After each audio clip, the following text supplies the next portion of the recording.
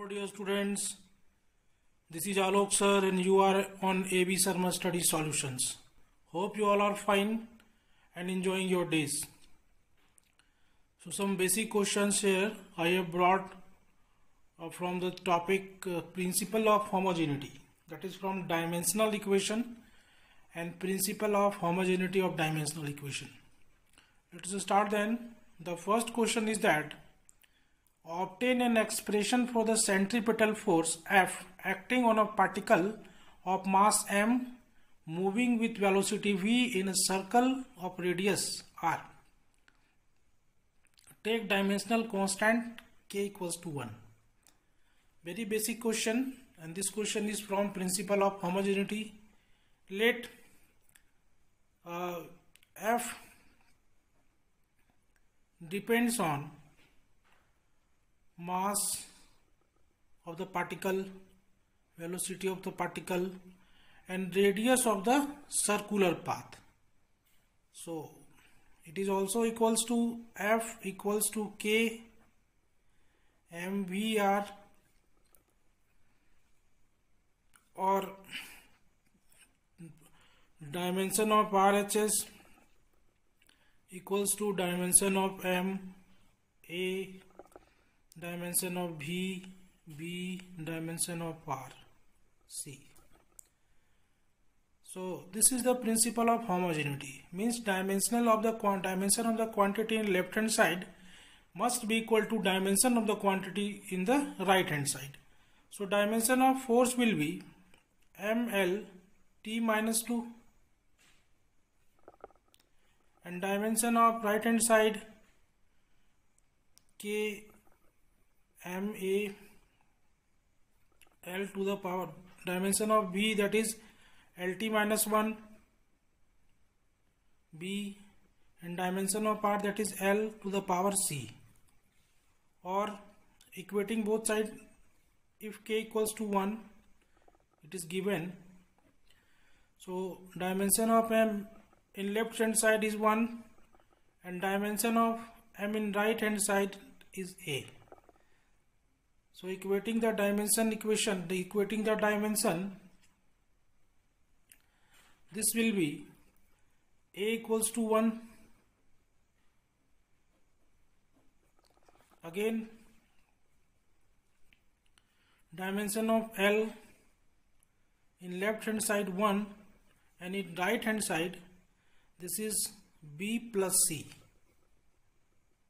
L, dimension of L is b plus c, or we can say that b plus c equals to 1. Now dimension of t in left hand side this is minus 2 and in right hand side this is minus b. Minus 2 and this is in right hand side this is minus b. So we can say that minus b equals to minus 2 or b equals to 2.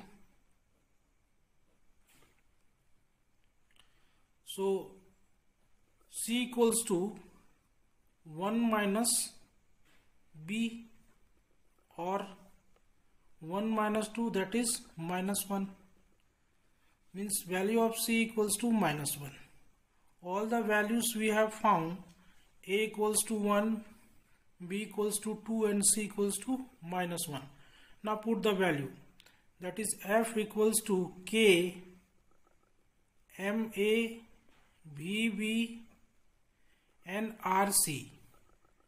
And if k equals to 1, it is given in the question, take k equals to 1. So f equals to m to the power 1, v to the power b, and value of b equals to 2, and c to the power, that is r to the power c minus 1. Or it will be mv square by r. So the formula of centripetal force from dimension will be mv square by r. So this is how we calculated the formula of centripetal force using principle of homogeneity. This is the application of dimensional equation. Now see the next question. The next question is that a body of mass m moving in a circle of radius r with angular velocity omega. Find expression for centripetal force acting on it by the method of dimension. This is a different question in which angular velocity is given. So let us solve it. Let F depends on mass, radius of the circular path and angular velocity. So from the principle of homogeneity, F equals to K M R omega. From the principle of homogeneity, we know that dimension of left hand side equals to dimension of right hand side, that is m to the power a, r to the power b, and omega to the power c. Now dimension of left hand side, that is dimension of force, will be ml t minus 2, and dimension of m is m power a, radius, this is length power b, and dimension of angular velocity is t to the power minus 1. How? Because omega is angular velocity,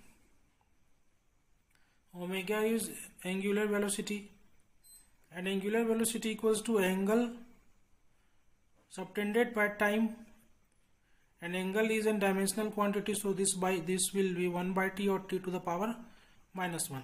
This is the dimension of omega. You must remember that. So ml2 left hand side, mlt minus 2 left hand side, right hand side, ma l to the power b, t to the power minus 1. Now equating the terms, we get m left hand side power 1 and m right hand side power a. So a equals to 1, l left hand side power 1, right hand side power b. So b equals to 1, t left hand side minus 2 and right hand side minus c. So minus 2 equals to minus c, minus cancel out, means c equals to 2. Now we have found the values of a, b and c. Now put the values, that is F equals to K M A R B omega c. This will become K M M1 R1 omega 2, or F equals to K M R omega square. This is the value of centripetal force of an object which is moving in the circular path having angular velocity omega. This is how we found the relation between force and found the relation of centripetal force of the object moving on a circular path using principle of homogeneity. Now see the next question. The next question is that the velocity of a freely falling body is a function of distance fallen through h, acceleration due to gravity. So we have to show v equals to k over root gh by the method of dimension. This question is also from principle of homogeneity. Let us start then. Let v depends on h and g, or v equals to k hg. Now using the dimensional application, that is using the principle of homogeneity, dimension of v must be equals to dimension of h and dimension of g. Now v equals to lt minus 1, dimension of v equal to lt minus 1, and dimension of h is what? That is length, l to the power 1, l to the power a, and g is what? G is gravitational acceleration, that is lt minus 2 b. Now equating the powers, left hand side l, the power of l is 1, and right hand side l power a plus b. So we can write A plus B equals to 1.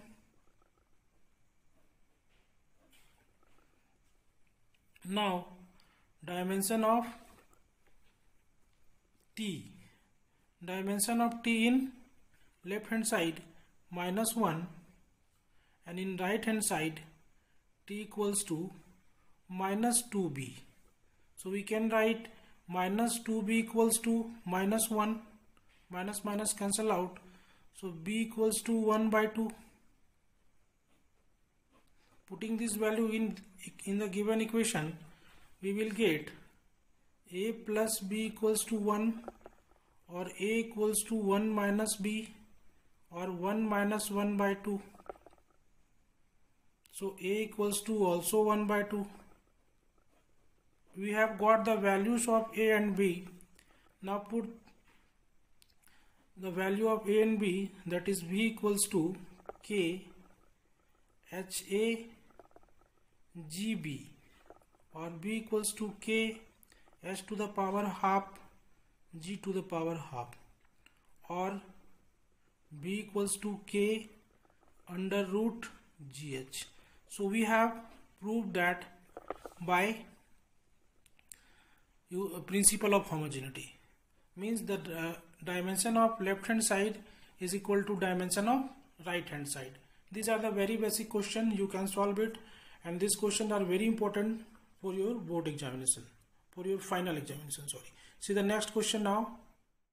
The next question is that using the method of dimension, derive an equation for the energy of a body executing SHM, assuming the energy depends upon its mass, frequency, mass m, frequency nu, and amplitude of vibration r. Let us solve this. Let energy of the SHM depends upon mass,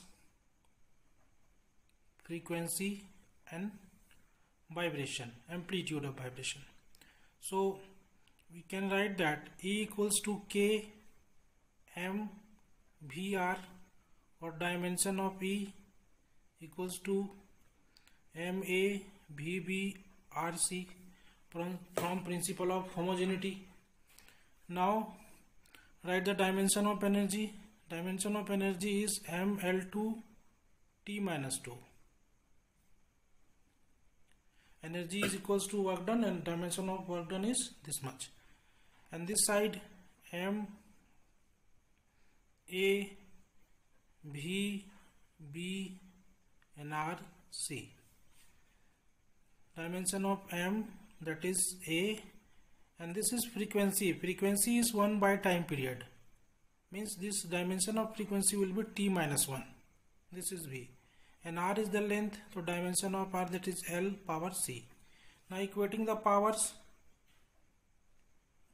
M equals to, in right hand side M is 1, and in left hand side M is 1, in right hand side M to the power A. So we can write A equals to 1. Dimension of L in left hand side 2, and dimension of L is right hand side C. So we can write C equals to 2. Dimension of T in left hand side -2, and dimension of T in right hand side -b. So we can write B equals to also 2. Now we have found the values of A, B and C. Now we will put the values on the above equation, that is E equals to K MA VB RC. So this become M K M to the power 1. This is nu, not V. And nu to the power B means value of B is 2, and R to the power C, and value of R C is 2, so R to the power 2. Or we can write that E equals to K M V square R square. So this is the formula of energy of a particle executing SHM. So this is how we solve the question using principle of homogeneity. Very important topic is that. So you revise the questions from principle of homogeneity. Stay tuned for more questions.